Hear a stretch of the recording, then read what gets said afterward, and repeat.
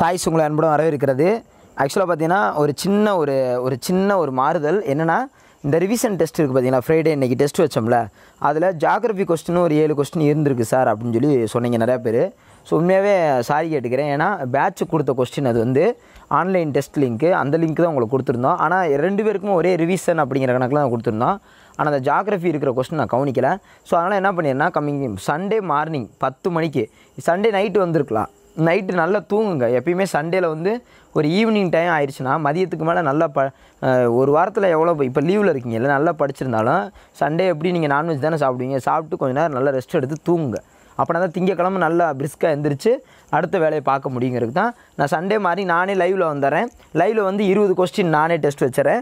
அந்த 20 கொஸ்டினுக்கான lesson already உங்களுக்கு தெரியும். நான் காமிச்சிருக்கேன். அந்த 4 லெசன் இருக்குது பார்த்தீங்களா, அந்த 4 லெசன், அதாவது 10th படத்தில் and +2 constitution and +2 history and என்னது இன்னொரு லெசன், மொத்தம் 4 லெசன். இன்னொரு லெசன் 10th ஜியாகிரஃபியில் லெசன் 1. இந்த 4 லெசன் தான். இந்த 10th ஹிஸ்ட்ரி, இந்த டேட் பார்க்காதீங்க, 10th history lesson 7, +2 history lesson 3, +2ல் தரமாக படித்தாலும் ஸோ ஒரு இது ரிவிஷன் பண்ணுறோம்னா அது தரமாக இருக்கணுங்கிறது தான். நாளைக்கு உட்காந்து நல்லா ஃபுல் டே, இது வரைக்கும் நீங்கள் இப்போ நேற்று உட்காந்து படிச்சிருந்தாலும் பரவாயில்ல, நீங்கள் இன்னும் நிறையா பாடங்களும் நிறையா நீங்கள் படிச்சுக்கிட்டே இருங்க. ஸோ இந்த ரிவிஷன் டெஸ்ட் மூலமாக 20க்கு 20 நீங்கள் அடிக்கணுங்கிறத எனக்கு ஒரு மிகப்பெரிய ஆசையே. அதுக்காக தான் ஸோ இந்த டெஸ்ட்டை வந்து சண்டே மார்னிங் வைக்கிறேன். ஆல்ரெடி நல்லா படித்தவங்க நாளைக்கு வேறு ஏதாவது ஷெட்யூலில் படிங்க.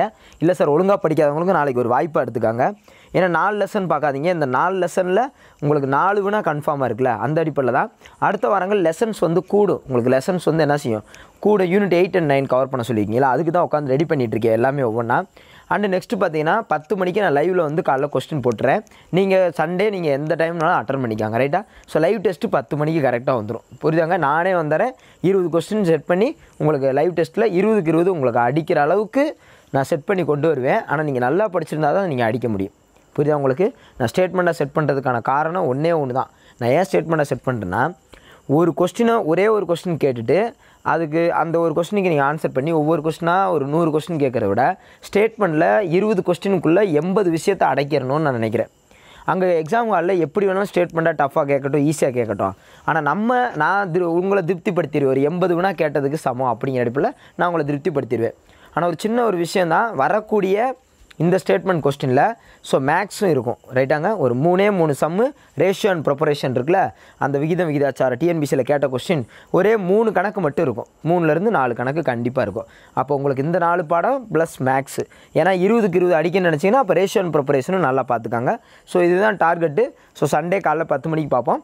அடுத்த வாரங்கள் பார்த்தீங்கன்னா நீங்கள் எதிர்பார்க்காத லெசன்ஸு இன்னும் கொஞ்சம் வித்தியாசமாகவே வரும். ஏன்னா ஓவரால் எப்படி பார்த்தாலும் கம்ப்ளீட்லி ஒரு 1.5 மாதத்துக்குள்ளே முக்கியமான அந்த 10th +2 நான் கொடுத்துருக்கலாம் பாருங்கள், 10th +2 இந்த மாதிரியாக தான் இருக்கும்.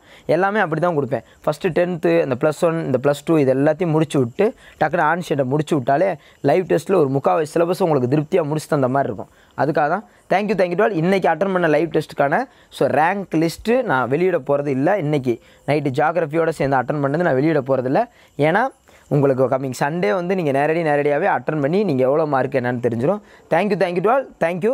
பரவாயில்ல, இன்றைக்கும் அப்படின்னாலும் ஆன்லைன் டெஸ்ட் அட்டன் பண்ணிட்டு நிறைய பேர் சொன்னீங்க சார் ஒரு புது எக்ஸ்பீரியன்ஸாக இருந்துச்சுன்னு சொன்னீங்க. அவங்களுக்கும் உண்மையாகவே உங்களுக்கு நல்லா யூஸ்ஃபுல்லாக இருந்தால் ரொம்ப சந்தோஷப்படுறேன் இந்த இடத்துல. Thank you to all. Thank you. Good night.